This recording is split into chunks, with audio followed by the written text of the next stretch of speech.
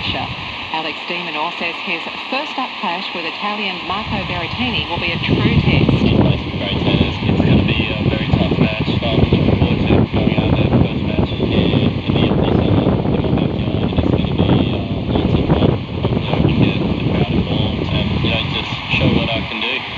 And she might have come in fourth behind line honours winner Blackjack in the Sydney to Hobart, but hot pink 80-footer Stefan Racing wins the award for the ultimate father-son bonding experience. Sailing in his 28th Sydney to Hobart, skipper Grant Warrington was delighted to have his son Ollie on deck as part of the crew. Only for Ollie's probably been following me down here for the last 25 years with the family, and it's the first time he's got to actually do the race, so it's pretty cool. The co-owner Paul Hayes also had his son Zach as part of the crew. Australian Independent Radio News. G'day, it's Michael from Tyre Plus Windsor. Now, we are known for some great deals on car and four-wheel drive tyres.